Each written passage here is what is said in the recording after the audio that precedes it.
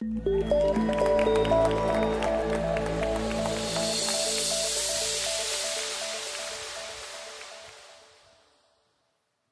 a little girl, one of the stories that stuck with me was The Wizard of Oz. The character that I identified with was the Tin Man and his desire to connect with people to be a better human. I also really wanted that heart-shaped clock.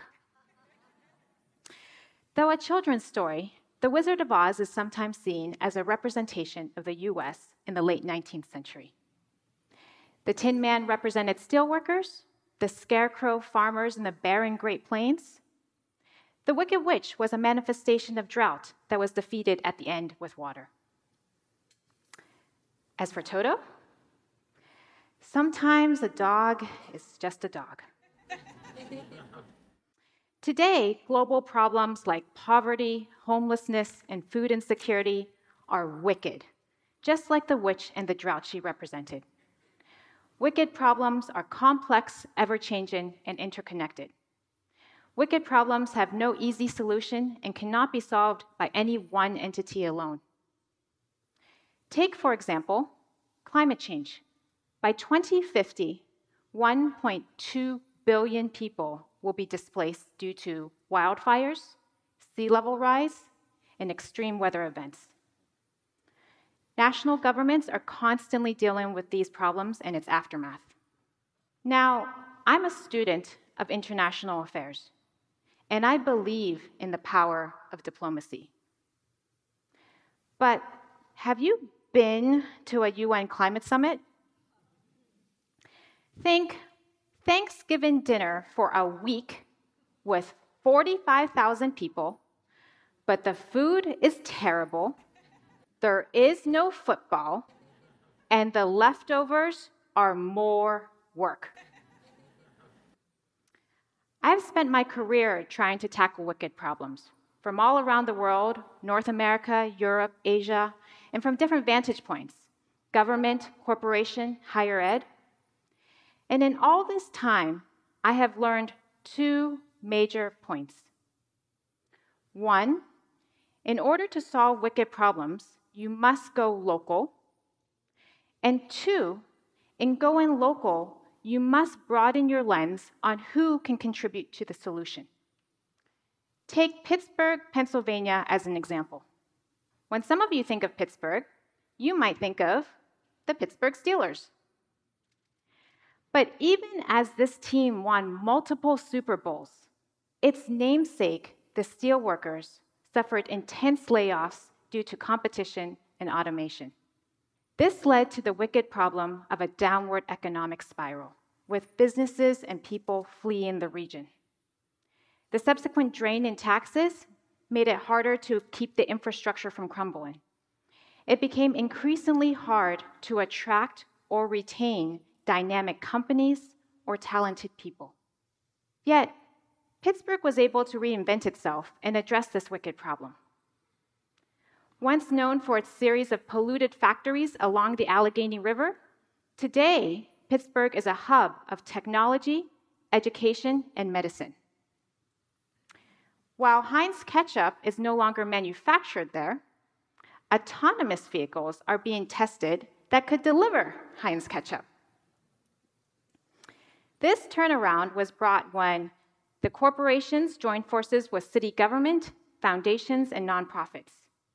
Universities like Carnegie Mellon trained the next generation of innovators. Companies like Google hired those innovators. Foundations like Mellon supported the social infrastructure to keep those innovators and their families in the region. As for the city, among its many actions and policies, one included opening itself up for the startup community as a testing bed. How did the city do this? Previously, I led the city's Innovation and Performance Department. With a visionary mayor and the support of the city behind us, my team and I were tasked with advancing urban sustainability and improving city services. Yet, even in this highly conducive environment, we could not move forward alone.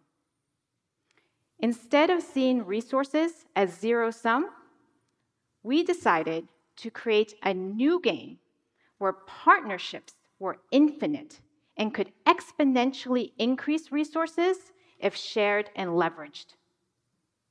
There is a proliferation of local startups that has a similar goal of combating homelessness, improving the environment, addressing health and safety issues.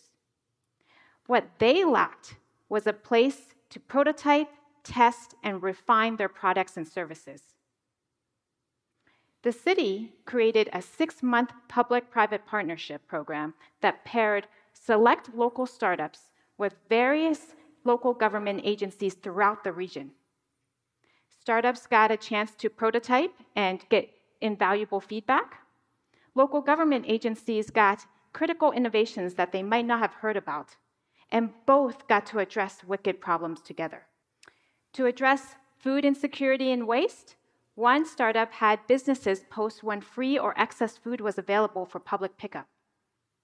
Another had a novel way of addressing the digital divide by providing drone training and education to communities of color.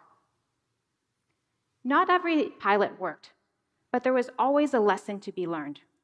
Now, truth be told, I no longer work at the city.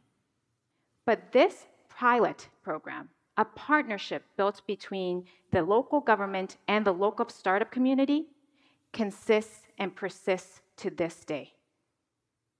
Since its founding, 44 pilots have been completed, with another 4 getting additional paid engagements with the city, and many more getting other opportunities based on its experience with the city.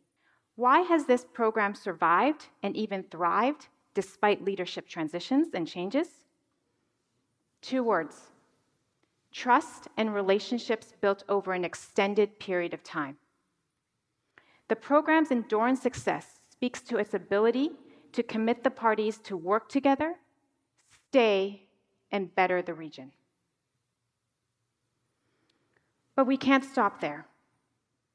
To solve wicked problems, we must go local and broaden our lens on who can contribute to the solution. Cue in Valdosta, Georgia. Valdosta, Georgia is a city of 55,000 people located in South Georgia near the Florida border. Unlike Atlanta, Valdosta suffers from the wicked problem of traffic congestion. While traffic congestion may be expensive, time-consuming, and inconvenient for some, it can be lethal to the people that first responders are trying to help in an emergency. Even a few seconds can be a matter of life and death. Valdosta could have turned the problem over to a small group of specialists, say traffic engineers or a tech consultancy, and get limited results. Instead, they widened their thinking and invited a diverse group of local innovators that might not have intersected, but had the combined expertise, resources, and experience to create a better solution together. Valdosta's engineering and fire department, along with 2 universities, an IT company, and members of the community, created and implemented a smart traffic management system that replaced and connected all 128 of the city's traffic lights to address that solution. The 2 universities, Georgia Tech and Valdosta State, led the data analytics and modeling and incorporated the project into the engineering curriculum. The IT company opened up with the application development and implementation. 72 firefighters were trained on the technology, and over 900 community members engaged in the project workshops. The end result? 10 to 11 seconds were saved at every single intersection. No small feat when every second counts. Valdosta integrated and strengthened its physical, digital, and social infrastructure, and its benefits will be felt far into the future. Valdosta improved the physical flow of traffic, responding to live and changing conditions in real time. Its digital infrastructure improved with increased community feedback and engagement. Its social infrastructure was strengthened when future engineers cared not only about the robustness of the traffic system, but its impact on people. Valdosta and Pittsburgh are beacons of community-centered partnerships done right. They take the best and most applicable technologies, leveraged resources, and informed research to then create a new space for more people and organizations to come together. To innovate, fail again, or multiple times, then succeed. In Pittsburgh, the public and private sectors joined forces to create much more value than either sector alone could generate. Its beneficiaries were the residents, some who become innovators themselves. Over time, this ripple effect generated greater and greater bands of social and financial capital for everyone. In Valdosta, people across professional and demographic spectrums came together to solve a wicked problem to affect people at their most vulnerable. The outcome goes beyond upgraded traffic lights. Community-centered partnerships give those that might not have had a voice, that might have felt invisible, a chance to be empowered not just by the solution, but by the process. The next time you are looking at a wicked problem, ask yourself 2 questions. 1, who is missing in this room? And 2, how can you create the space and welcome them? And perhaps through these new community-centered partnerships, you will earn your own heart-shaped clock.